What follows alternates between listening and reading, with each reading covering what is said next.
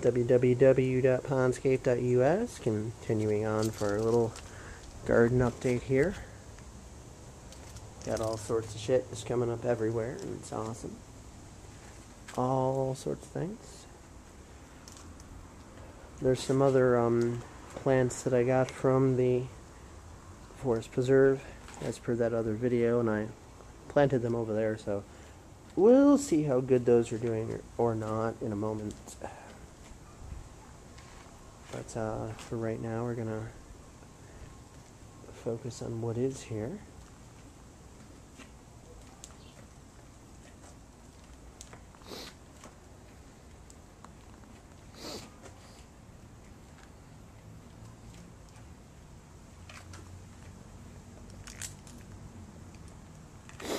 Oh my gosh darn allergies. Well, our pumpkins are budding over here. Hopefully we actually get some pumpkins out of them. I've never successfully grown pumpkins before. This stuff right here, it's some odd looking wild grass stuff that I picked up. It looks like it's doing so-so. It may or may not recover. Most of this looks like it's doing reasonably well. This is some of the other stuff that I got that I planted here, so it looks like it's doing alright. So far, so good.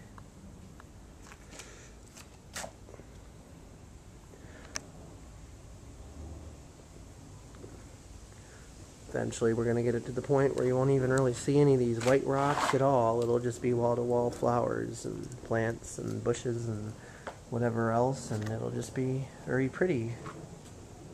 Trying to turn this formerly barren wasteland into something really nice looking. So, of course, we have Lynn's garden. And her garden always does good. She always has a very nice garden.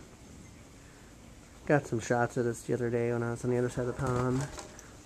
And oh look, there's Jim and Georgianne's garden, right directly across the street. And I got some shots of that too in another video. Yup. Looking really good.